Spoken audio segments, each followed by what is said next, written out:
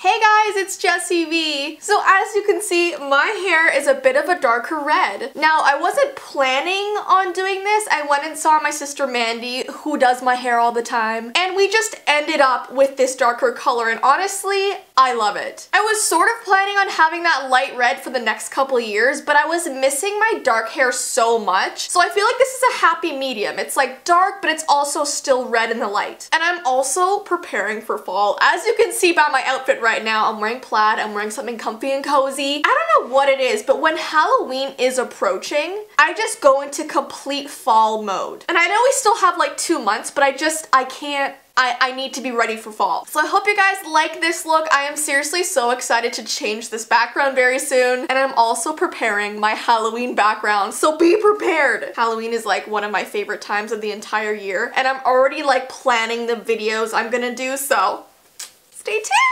Also, if you have not yet told me where you want me to go on tour in the States, please click the link down below and vote for which city you want me to go to, because if you want me to meet you, you have to vote for your city. And basically the cities with the most amount of votes I'll be going on tour to, so definitely click that link, definitely vote if you want to see me, because I want to see you. Alright, so we definitely have a very interesting video today, and I'm kind of creeped out doing this alone in my house right now. As you guys know, whenever I make these sort of really creepy, eerie videos, I always happen to be alone, which is it's a great mix. But I know the last couple of weeks I've been telling a lot of my personal stories, so I thought that today we'd take a step back and I would share with you what I found online a couple days ago. As I was doing research for some of my videos, I came across this creepypasta. Now, I don't know if you guys have heard of this before, but it's called I Found a Digital Camera in the Woods. Now, this was posted by someone completely anonymous, as are most creepypastas, so I'm gonna link my source down below in the description, but the original poster of this we will honestly never know, and I think a lot of people do that to make it more creepy and make it more mysterious. So you guys know that I have a forest in my backyard. So the minute I saw the title of this creepypasta, it intrigued me and I went on to reading it, and there's a lot of stuff that I'm gonna show you because this creepypasta is based on this person going into this really weird forest and finding a digital camera just lying on the ground. And what they did was they took that digital camera, brought it home, uploaded the photos, and this creepypasta is all about sharing what's in these photos, and woo, it just gives me the heebie-jeebies. So let's start with the first paragraph of this post. The writing is not very long, it's more about the pictures, as I said. So it says, last week, I drove to a nearby town. The town was surrounded by tall hills and mountains. You can have a very pleasant hike down any of the numerous trails there. Anyway, I was climbing one trail when I saw what looked like a silver box. When I approached it, I saw that it was a digital camera. It was a 3.3 megapixel PowerShot S20. It was slightly scuffed, but otherwise it was fine. It rained the next day, so I was really lucky to get there when I did. When I got home, I saw that it had a 300 megabyte hard drive inside. So it has a really large value, it's a really expensive camera, so he says, I pity the fool who dropped it so carelessly. Anyways, I just wanted to share the pictures. Now, I feel like I personally am not a very observant person, so when I first glanced through these pictures, I didn't see anything unusual. So right now, I'm just gonna show you all the thumbnails of the pictures so you can look at them as a whole really quickly, and then we're gonna go through them one by one, and I hope you guys can see some of the things hidden in these pictures. Don't worry, there's no jump scares or anything. I would never do something like that to you guys. We're just gonna look at them in detail and be our own detectives here, because these pictures tell the story of what happened to the guy who left his camera in the woods. Isn't that scary? So I'm gonna tell you what I personally see, and if you guys see anything else, definitely comment it down below, because when thousands of people are looking at it at once, I feel like everyone is gonna see something different than what I see. So this is the very first picture that was on the camera. I don't see anything abnormal. It looks like he was about to go on his hike. He took his first picture. Everything looks fine here, aside from it being a slightly creepy forest. But it's still like daylight, it's not foggy, everything looks okay. So here is the next picture. It shows some sort of gate that says stop, so it's clearly telling people that you cannot cross this path. It could be dangerous, dangerous, there could be something abandoned there could be like poison ivy, there could be stuff that they don't want people venturing into. So by this guy taking a picture of it, we can assume in the story that he's about to go past it. He's one of those rebellious photographers, those rebellious hikers that just want to explore and don't want to be like confined to a trail, you know what I mean? So this is where everything changes, because as you can see, once he passes that like stop sign,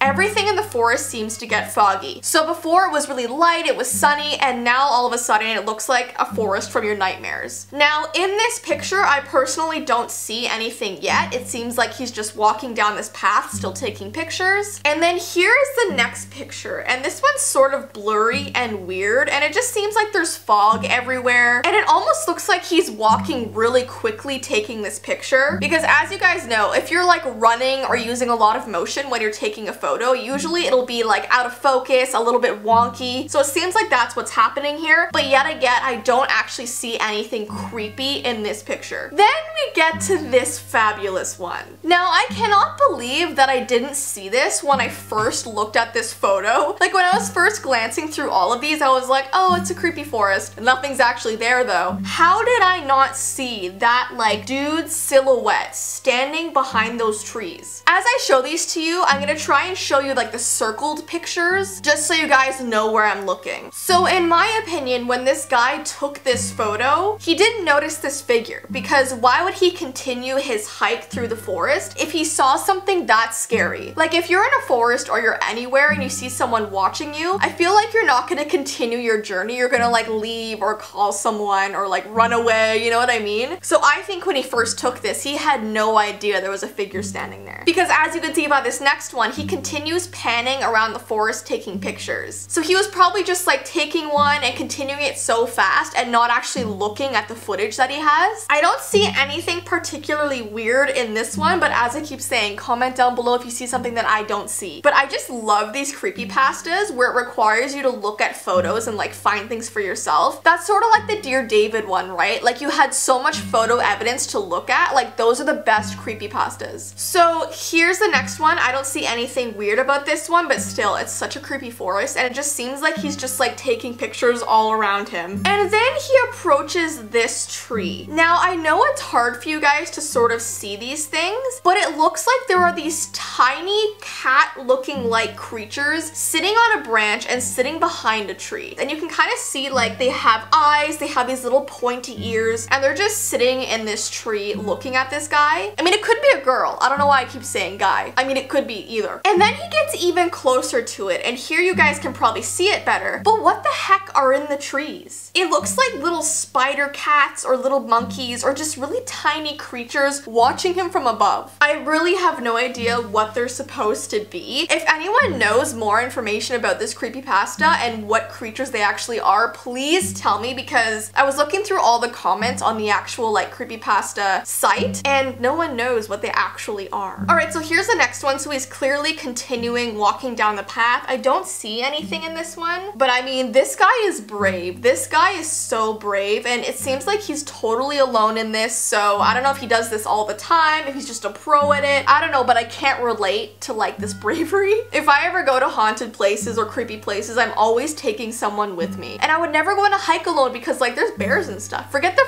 paranormal creatures. There are bears out there. Okay, so he clearly comes across something very abandoned and broken down. It's some stone building that must be hundreds of years old, and that is probably why there was that stop sign on the path, because people aren't supposed to go near this because it could crumble down, it could hurt them. It's just sort of a dangerous thing, and it could be something that is, you know, trying to be protected. It could be something historical that, you know, they don't want people to ruin. But anyways, he comes across this old place, and I don't see anything particular in this picture, but let's continue. So he's still taking pictures of this really cool place. I have no idea what it would have been. It's just so creepy how it's just so foggy out there. And at the beginning it was so sunny and bright and everything was okay. So now he seems to be actually walking into the center of this abandoned building. He has to go through that little like tunnel pathway thing. I don't know if you guys remember, but I actually went on a hike. I think it was like 2 or 3 years ago, and I came across a place that looks actually a lot like this, just a bit smaller. If I have a clip of the place I found, I'll put it in right now.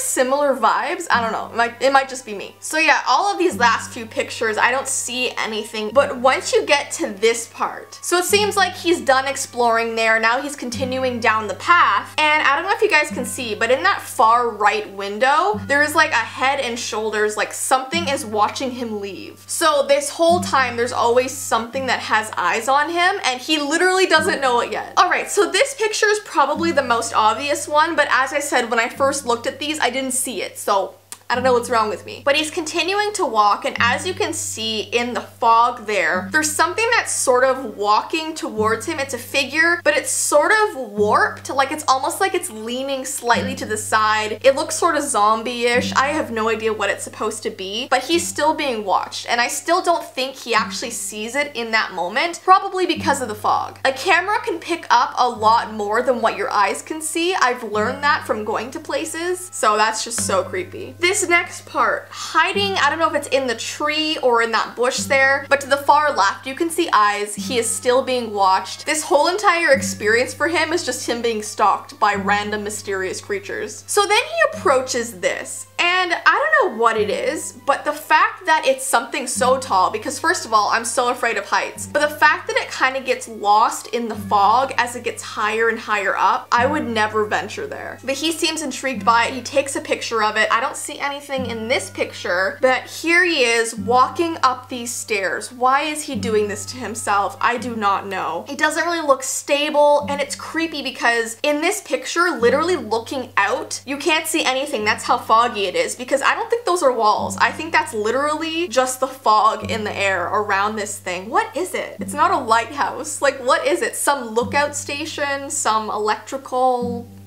I don't know, guys. And then it seems like he's almost at the top because he takes a picture looking down back to the path, and it just looks like a picnic bench there. I don't really see anything just yet. And this is the first time you ever see one of his body parts, which sounds really weird. But you've never seen like his hand or his feet or his shoulders or even himself fully in any of these pictures until now. And what does it say? Caution?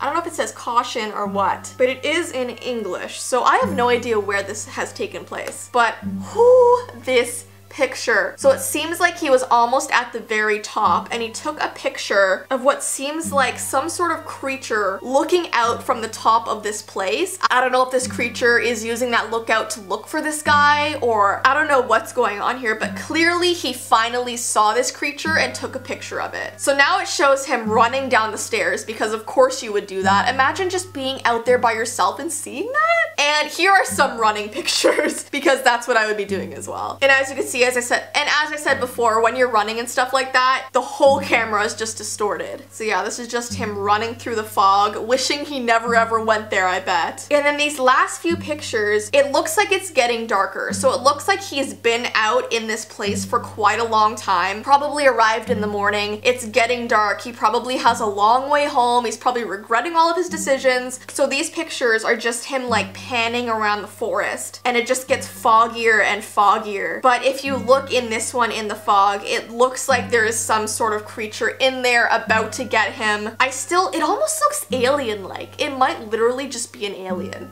And then this is the very last picture. His camera's on the ground. He was obviously taken by whatever this creature was, and this was the place that the guy who posted this found the camera. So I don't know, guys, I was so intrigued by this story, so definitely let me know what you think down below. And if you want to see other people's comments on this or the original post, the link is down below in the description. But yeah, let me know if you guys like me doing these sort of mysterious investigation type find it yourself videos, because I'm really intrigued by these, and I kind of want to know what you guys want to see from me, because obviously I'm going to be always telling my own stories, but every once in a while doing stuff like this, I just love it. And before I get going, I do have to mention the new channel members, so give me just 1 second. Alright, so we're going to continue where I left off before. As I always say, I can only say a handful of names in one video, so if you have not heard your name yet, it will be mentioned in an upcoming video. So let's go. We have Kayla Kelly, Bo TV XXX, Briona DeSantis, Santos, Giselle and Christopher, Kayla Rose, Fox 101, Emily Gutierrez, Emily Screeber, Glimmer Paris Reads, It's, Sids, Alex Webb, Dark Wolf _MSP, Stacia Bever, Scarlet Nova, Rachel Mint, Jenna Slimes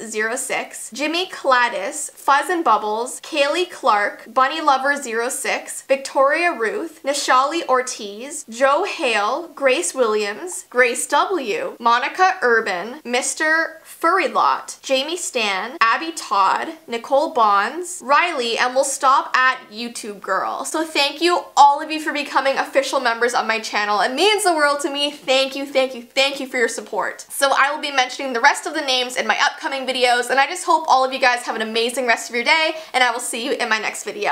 Bye!